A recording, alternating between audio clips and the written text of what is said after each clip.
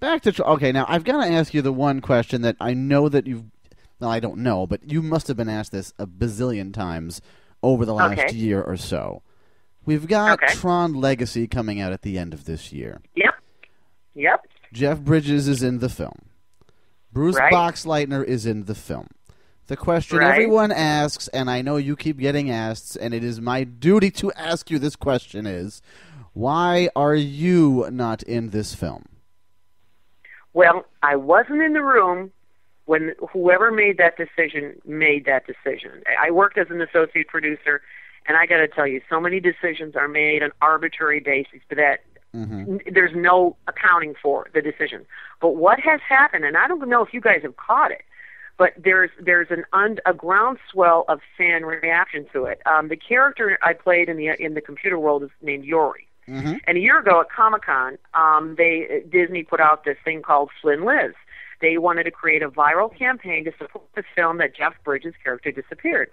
So the people, a lot of people I knew hanging around just said, well, we're going to say Yori lives. I said, well, this is silly. Who cares?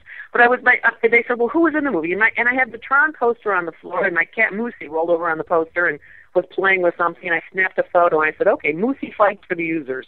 I said, put it up online and make a fan photo contest out of it. We've got thousands and thousands and thousands of followers. It got crazy. It's to the point where the Yori Lives campaign is so strong, it's been mentioned in the LA Times.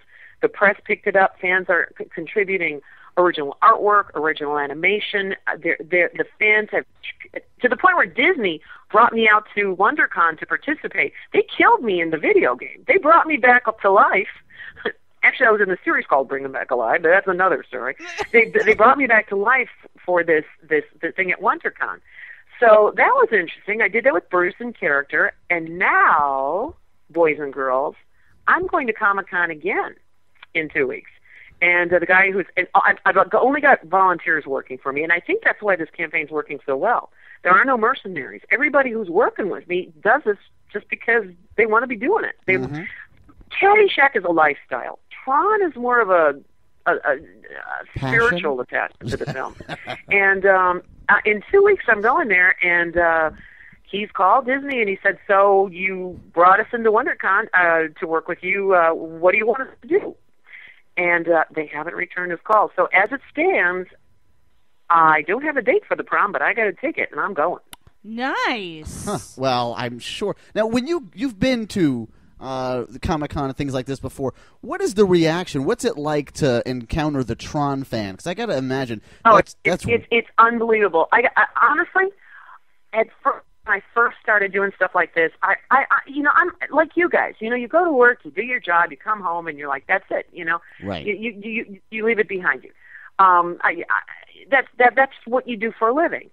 I had no idea, and I don't really even want to think thoughts like that. But people come up to the tables and they go, because of Tron, it meant this to me. Oh, honestly, what's really cool is more and more women, young women, are coming up and saying, I like that character in Tron. Action Chick Flick picked this up, and they want to do a panel about how more women should be in stronger roles. And it's the most wonderful thing in the world. And guys, the sweetest autograph I ever signed was, somebody said, would you sign this to my father, to my son, and to myself? Too cute. Is that the sweetest thing in the whole world? So I got to tell you, it's so humbling, and so I don't know what to say about it. Honestly, I'm still confused because according to my agents, managers, and studio exec guys, I'm not working, so I'm writing the books on it, which is really what I wanted to do since I was 5. I really wanted to be a writer. A writer. But when I was 5 years old, I had a little column in first grade called Ghostwriter. With a little, I understood the double entendre. I had a little ghost on a horse. I thought it was really funny. so to a 5-year-old, that's hilarious. But to have people come up and tell me what they feel about Caddyshack or Tron, it's just. Can you guys imagine somebody say, I listened to a talk show you did, and that show was 30 years ago, and because of that show, it affected me, and I'm doing this today because of that. Or I feel a certain way, or I held tough under tough circumstances because a story I heard you say on your show. That How is would you really guys cool. feel about that? I would feel like amazing, honestly. Like I'd be like, okay, do you want to come over? I'll make you some dinner. Yeah, exactly. I know you want Exactly. you want to take the person home. Now you know how I feel. Now you understand, and now you know how